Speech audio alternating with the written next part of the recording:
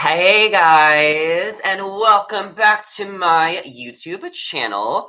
How are we doing? Today is Tuesday. I'm here for my weekly live Bachelor recap, where basically I talk about the Bachelor, but I also talk about myself. But today I actually know a lot more about the Bachelor since I paid attention to last night's episode a little bit more than I did the first week. So I am prepared. I wanted to do this live stream last night, but unfortunately I wasn't able to. I ended up signing up to work at my job, Shared News. So if you ever go to Shared News' YouTube channel, we do a lot of Bachelor content there. I'm hoping some of you guys have seen it. So for me, it just made sense to film with them last night after the episode because if I film with them, I get paid to watch the episode, full transparency, and I also get it streamed earlier. So it just kind of makes sense. And then after that, because let's say I'm on West Coast time, so The Bachelor ended at 7 o'clock. So then I was working with Shared News until about 8:30, and then I went to an event last night for a new TV show premiere on Fox called Accused.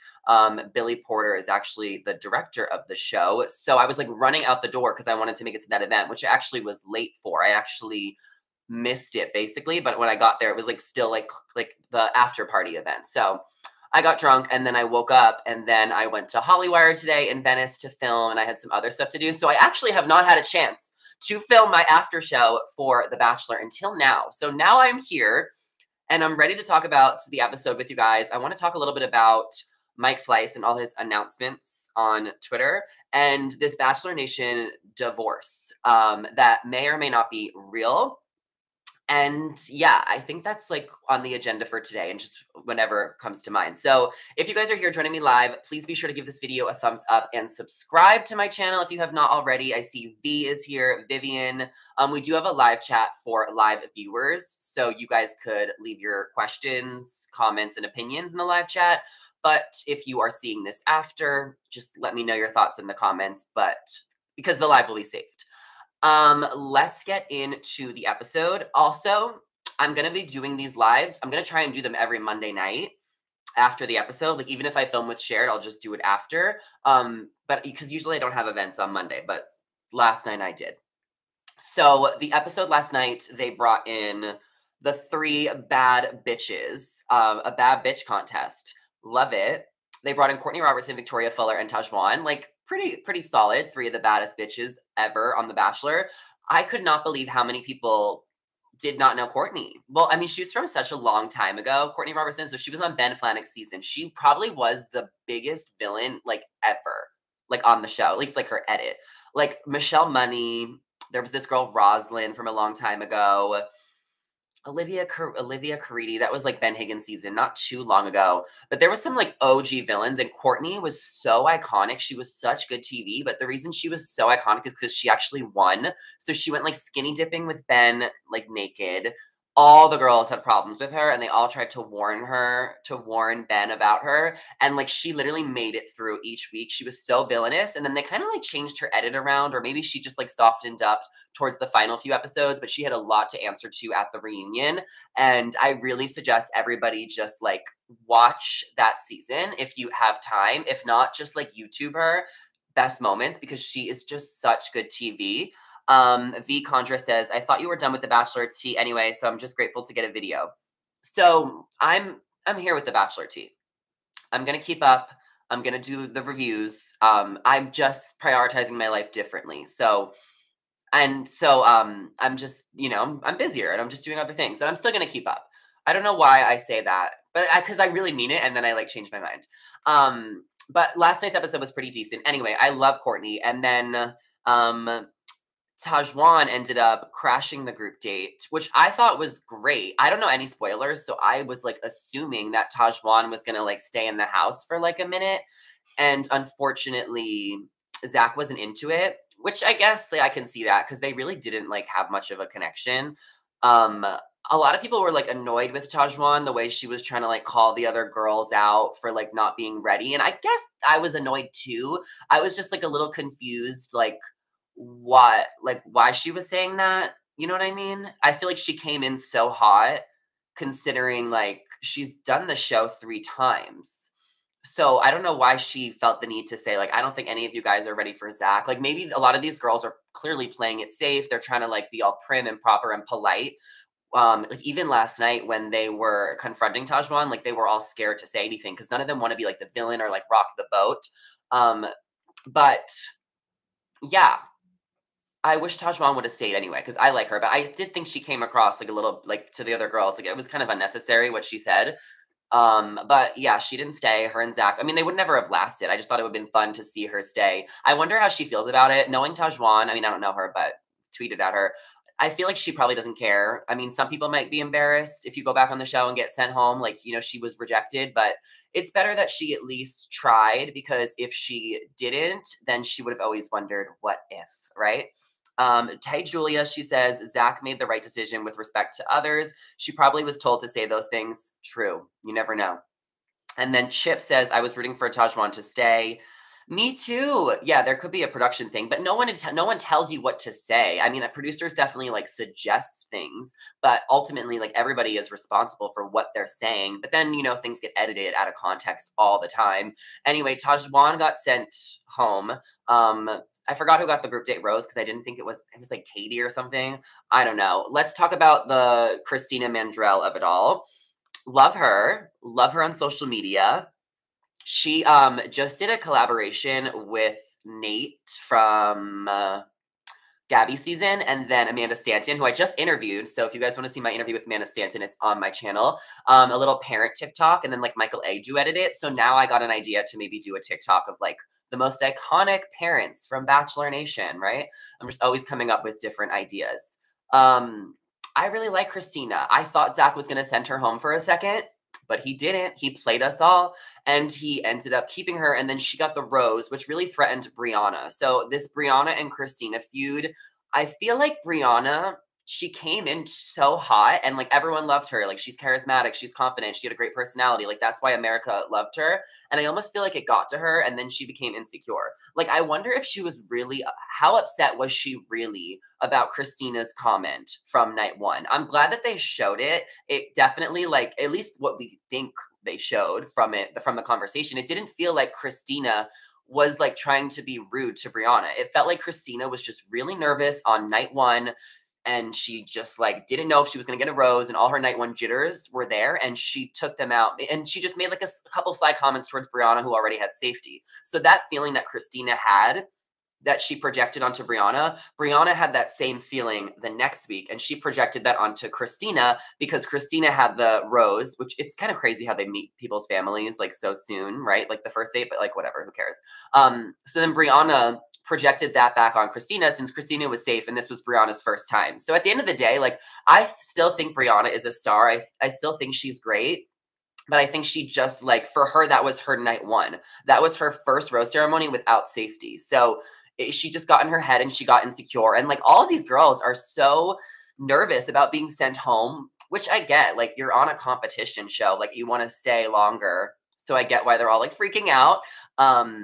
And it's really just up to their connection with Zach and how much effort they put into Zach. So they don't need to be like comparing their connections to each other or like fighting with each other, because at the end of the day, like Zach is the one who makes the decisions or most of the decisions, because obviously the producers, you know, want to keep certain girls around in the beginning, but ultimately like Zach chooses who he wants at the end. V Condress says, I love Christina. Brianna is a beautiful mess. Julia says, will be interesting to see if they reveal she's a famous Mandrell. What is the deal with Christina Mandrell? Like, are the Mandrells famous?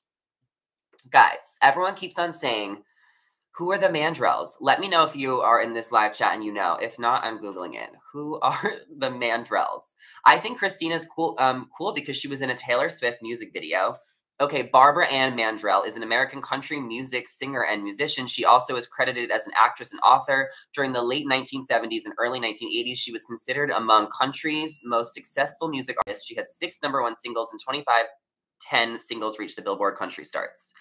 I'm showing my age, Julia. She's very famous. Yeah, I don't know who Barbara Mandrell is, but that makes sense why they let her show her last name on the whatever. So maybe I'll do a TikTok about Christina and her family history, right? Like always looking for ideas.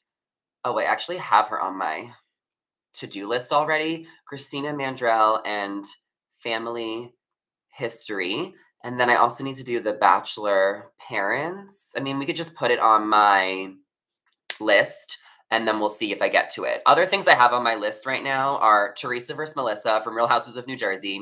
But that was old news. It was when Joe Giudice, I mean, if you guys like Jersey Housewives, but Joe Giudice like commented, I thought you loved your sister-in-law. Heather Gay, Real Housewives of Salt Lake City, revealing the truth about her black eye. Never got to that one. Eddie Murphy, Shrek, Donkey. I don't know. He wanted a donkey movie. So I was like, okay, maybe I can make a TikTok about that. And then like Love is Blind couples that are still together since the new season's about to start. Reasons The Bachelor has gone downhill. I could make a video about that. I have a lot of ideas and some of them I never get to because, you know, new ideas pop up all the time. But Christina, single mom, Zach gave her a rose. We'll see what happens next week with Brianna. I think that she could redeem herself, but I also can kind of see her maybe going home next week too. I feel like she's getting so much airtime and attention that like it just doesn't feel like her and Zach have it. Like it just doesn't feel like she's there for the long run. So I think that she might go home next week. Somebody who got a lot of airtime as well last night was Gabby. She is from Vermont. She brought him maple syrup on night 1, and she got a lot of screen time. Like, it was like 7 minutes straight if you follow Bachelor data. And it was like she was nervous. She was comparing herself to the other girls. She was like saying she didn't get any time with Zach. Her connection's behind. I'm just like, give it a minute, right? Like, you guys have been here 2 days, like 5 days. Like, calm down. There's so many girls. Like, I get why everyone's comparing themselves to each other. It's probably impossible not to when you're in that environment. But it's just like, calm down. Anyway, that was shown. So it's the edit too. So it's not like, I'm sure all the girls are being like that.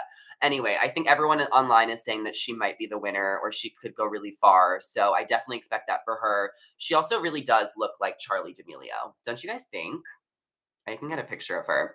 I still don't know how to put pictures on this live stream. So if anybody wants to help me with that or anyone's good at graphic design, DM me on Instagram. Okay, she really does look like a D'Amelio. I think it's really crazy. Well, we talked about this last time, but I think it's so funny how all her friends have t-shirts with her face on it. That's going to be interesting if she wins the show. Her and Zach, I don't think they'll last. But anyway, we don't know anything about their relationship yet, so we'll see. So that was the episode. I liked it a little bit better. I liked it because I was on Twitter tweeting, and I just hit 10,000 followers on Twitter, which is kind of awesome. Because I'm like new to Twitter, like at least being active on it. I've had it since whatever, but I've really only been active like the last like 6 to 8 months on Twitter. So I'm really proud of myself. I was like, oh my God, 10K. But what's annoying is I can't figure out how many Twitter followers I actually have. I just know I have over 10K. So I guess when I have 10,100, it will change to 10.1. But until then, I don't know if I have 10,035, 10,080. I don't know how to figure that out. So I'll just Google it. Thank you, Vicondress. What else did I say we were going to talk about? Mike Fleiss, we'll give him a second of airtime. Can you believe him? Can you believe him? He said there was a dramatic announcement coming on Monday. And then on Monday, he says the dramatic announcement is that he might start a podcast. And then he tweets today that he's just kidding. Like, you can't believe anything this man says. I get clickbait. And I get, like, you want people to talk about your show. And, like, you're just trolling with people and messing with people. But, like, you're the creator of the show. Like, no one's going to believe anything you said, anything you ever say. I mean, I don't really care that much because I just make TikToks about it and I get a lot of views. Like last week, I got so many views off of one of the videos off of one of the things he tweeted. So do whatever you want, Mike. But I think that like he's truly the definition of the girl who cried wolf. And I don't know like if he thinks he's funny. I mean, I think it's laughable, right? But he's pissing people off, which is probably what he wants. Weird. He's so weird. And then the Bachelor divorces. Oh, I wanted to talk about Clare Crawley too. We're going to talk about her after. I want to talk about her missing wedding dress. But the Bachelor divorces. So you know the blind from Dumois, right? Let me see if I can even like pull it up so I can read it. I don't even think it's real anymore, guys. I mean, I don't even know if I ever thought it was real. But will you accept this divorce? The synonyms are Jesse Palmer. So I thought maybe it could be Jesse Palmer and his wife. But the message is a married Bachelor franchise couple is setting up to announce a divorce. So married Bachelor franchise couple. So that means it's two people who met on The Bachelor and are married. And Dumois usually has stuff right. Like, I would say 9 times, I mean, I don't really know I don't know. I was gonna say maybe 9 times out of 10, Dumois, like, knows what she's talking about and usually, like, has good intel, and I feel like because Dumois' account is so big, she doesn't really post stuff unless she actually knows, but it's also possible that someone like Mike Fleiss or someone who works on The Bachelor sent in a fake blind with and like Dumois like is like, okay, well, this is reliable, and then they're just posting this to get more people to talk about the show because the ratings have been so down and this is the lowest rating season and everyone's hating on this season. So this could totally be made up, but it also could totally be real. But it's a married Bachelor franchise couple waiting to announce a divorce, and we found out about this like 5 days ago, and there's been no clues, there's been no inklings. A lot of people thought it was different couples, but then like all the couples seem so solid. So I checked everyone's Instagram pages who was still married. Like Ari and Lauren just celebrated their anniversary. Catherine and Sean just celebrated an anniversary. Like within a week, you know, these couples, there's no way they're breaking up if they're posting that they just sold if they just celebrated an anniversary. And like even Ashley, I posted something like LOL, like Jared didn't wear his ring today. And then Rachel said like in one of her TikToks, I think she posted, my celebrity crush is Brian. So like a lot of these couples are subliminally confirming that they're still together. And if you look at everyone's Instagram, it really seems like every single couple is fine. Like even Caitlyn and Jason, who people were worried about, like he's commenting on her pictures like today, yesterday. So it really leads me to believe that there is no divorce.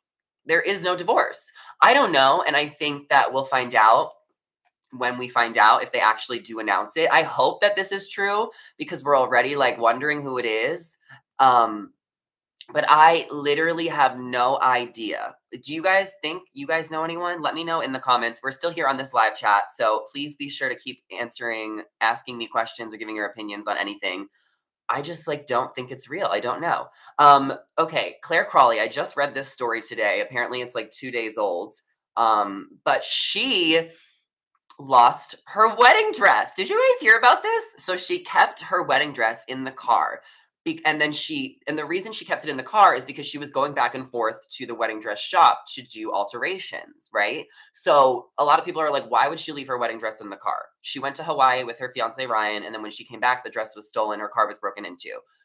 Where is she parking? I think, like, I'm sorry, where are you parking? Like, hello? Like, she must have left her car in a city, or she lives in Sacramento, right? So did she leave her car on her driveway? Does she live in an apartment? Like, she clearly is living somewhere that's not super safe, or she parked her car somewhere that's not super safe for someone to just like, you know, break in. I park my car in my garage, which is locked in my building. So I guess she just left it on the street. And I think the reason she left the dress in her car is because for 2 reasons. Because everyone's like, why would she do that? She deserves that. One is the dress is probably really, really heavy. So if she is going back and forth to the store to do alterations and do fittings, like she probably doesn't want to bring it in and then bring it back downstairs, especially because she's clearly not parking close to where she lives, right? Right? So that makes sense why she kept it in her car. And then 2, she might be trying to hide the dress from her husband, from her fiance, so he doesn't see it before the wedding, right? So that's why she kept it in her car, if that makes sense. So the dress got stolen, and I saw a comment where they were like, well, that's probably a sign she shouldn't get married. And that's kind of what I was thinking too. I'm like, Claire, like this might be a sign from the universe. Like, yeah, you don't always listen to the signs. We've seen you get engaged so many times. But no, I actually think that the way the story ended up, where Claire said that the alteration, you know, the people at the store were able to get her a new dress that was actually a better dress for her. It was on her Pinterest board. I'm like, all right, I believe it. And I do believe that Claire has found her person, and I want her to get married and be happy. So I do think that this happened for a reason, so that Claire can have a new dress that she was actually meant to get married in. And I believe that she was meant to get married in this dress. And she also said that her wedding is really soon. We have so many Bachelor weddings this year.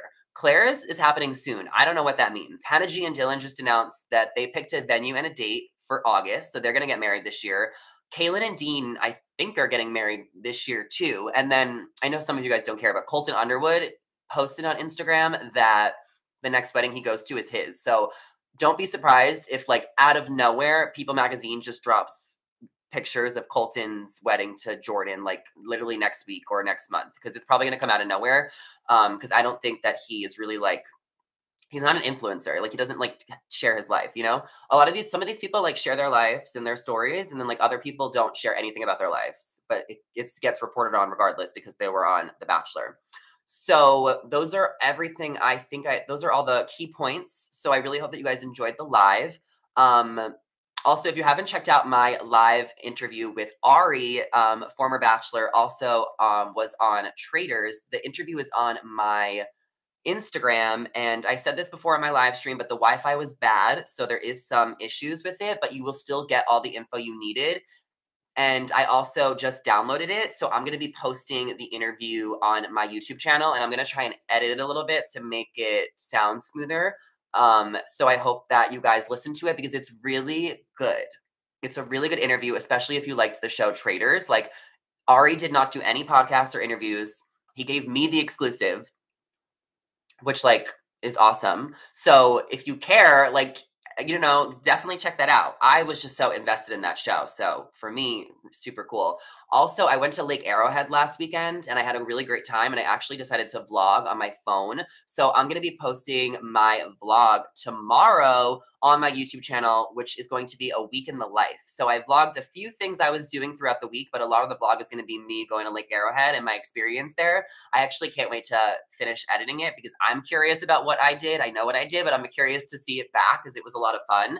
And then in 2 weeks on my podcast and on my YouTube channel, I have an interview with James Kennedy and Ali Luber. They are from Vanderpump Rules. The new season of Vanderpump Rules comes out February 8th or 9th, I believe. So we already filmed the interview. I rented out a studio a couple weeks ago, and I'm going to edit it together and put it up not this Monday, the Monday after. This Monday, I'm going to put up my interview with Ari, which is already on Instagram if you want to see it. But if not, you can wait, and I will put it on my YouTube channel and on my Spotify. And then the week after that will be James and Ali. And then we'll see what happens the week after that. I've been doing interviews every single Monday, and I actually have 3 interviews, 3 or 4 that I only posted to my YouTube channel with Madeline and Ray, both from The Ultimatum, and then Jason Tardik, who was on The Bachelor. I never uploaded those to my Spotify podcast. So if I ever miss a week or I don't have time to interview someone, then I'm just going to use those 3 interviews to post on the Monday so that I can keep up with this consistent new interview every single Monday. And I have a few more really exciting interviews coming up with some alumni from The Bachelor and some other reality TV people. So cannot wait to share those. I don't want to say anything or give any teases until after they're already filmed. So stay tuned, but they're definitely people you want to hear from. Thank you so much, Celeste. I really appreciate you. And I really appreciate everybody who joined my live. You guys are all the best. So let me know. I don't know. Let me know what other videos you want me to make, what other shows you want me to cover. February is going to be a really busy month because The Perfect Match is coming to Netflix, Vanderpump Rules, Summer House, Real Houses of New Jersey, The Bachelor. But also there's 2 other shows that I am on campaigns for. One of them is on Freeform. And then I'm also going to be talking a lot about a show for Fox called Farmer Wants a Wife. If you guys haven't heard about this show yet, basically 4 farmers are looking for a wife. So they find girls from like the city and they take them and put them on their farm and see if they can handle it. And then they fall in love. So I am excited to watch that show, and I'm excited to cover it. And then I'm also excited to see what happens with Special Forces on Fox. If you guys aren't watching, there's only a few episodes left. And I know that the finale gets really good, and it gets really good on episode 8. So you guys definitely want to keep up with Special Forces, but I will do all of the updates on my TikTok of all of these shows all the time. So make sure you guys follow me on TikTok, Instagram, and Twitter, Zachary Reality. Subscribe to my channel if you have not. I want to hit 10,000 subscribers on YouTube, but that could take a while, but we'll get there eventually. And if you missed the live stream, comment below your thoughts, and I will see you guys soon. Goodbye. See ya.